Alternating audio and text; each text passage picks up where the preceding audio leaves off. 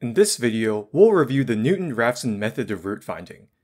I'd like to emphasize that this video mainly serves as a review.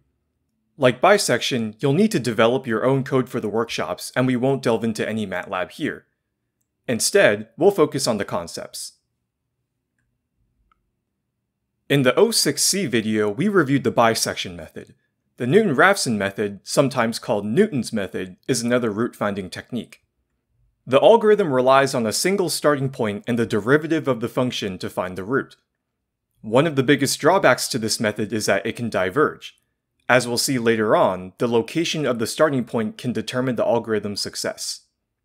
Bisection was referred to as a closed method because it requires an initial interval which bracketed the root. On the other hand, Newton-Raphson is known as an open method because you only need to provide the algorithm with a single starting point. In general, Newton-Raphson tends to be faster than bisection, but you run the risk of divergence. That's the price you pay for a faster algorithm. This method also exhibits more interesting behaviors than bisection, which we'll briefly discuss. From a high-level perspective, the Newton-Raphson method uses the starting guess and the first derivative to deduce the root. First, we need to input an initial guess x sub I and compute the derivative of f of x. Starting from the initial guess, we trace the derivative down to the x-axis. Then, we sample the function at that point to obtain our root estimate. We repeat this process until we capture the root within our specified stopping criterion or tolerance. This is much easier to understand visually. Let's say we want to find the root of this unknown function. Our initial guess is shown on the graph as x sub I.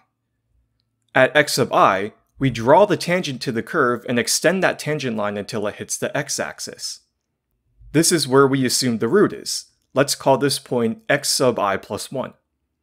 We need to check if it's within our tolerance, so we evaluate the absolute value of the function at this new point.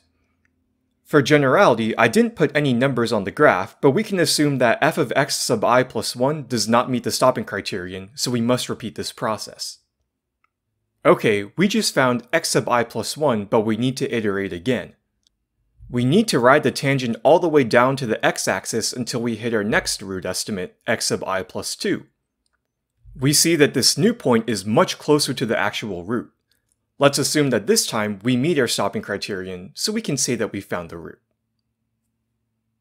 We've looked at Newton-Raphson visually, but now let's look at it mathematically. This is the definition of a slope, so it should look pretty familiar. Because we follow the tangent line all the way down to the x-axis, f of x sub I plus 1 equals 0. If we want to solve for x sub I plus 1, all we have to do is rearrange this equation. When we do so, we get the Newton-Raphson formula. This is the equation you'll want to program into MATLAB. Here's an example that shows how Newton-Raphson can diverge. The best way to explain this is by showing a few iterations, so let's start with our initial guess x sub I.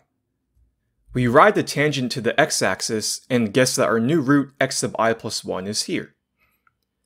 Based on f of x sub I plus 1, this obviously isn't the true root, so we construct the next tangent to this point and ride that all the way down.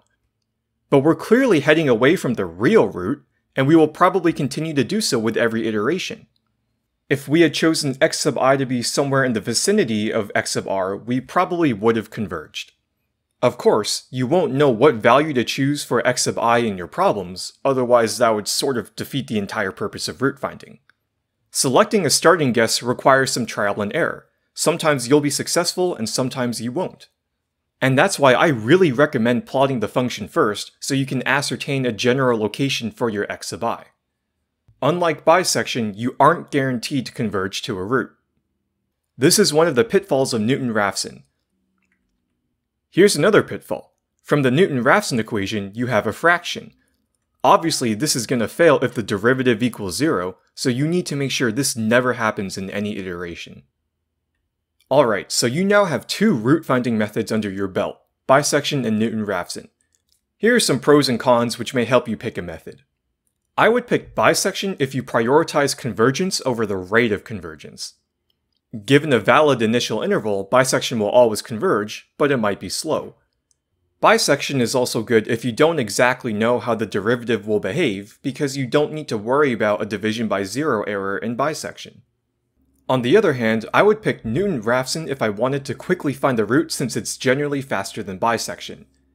If I knew ahead of time that the derivative is relatively easy to compute, I would also use this method, especially if I know I won't get a division by zero error.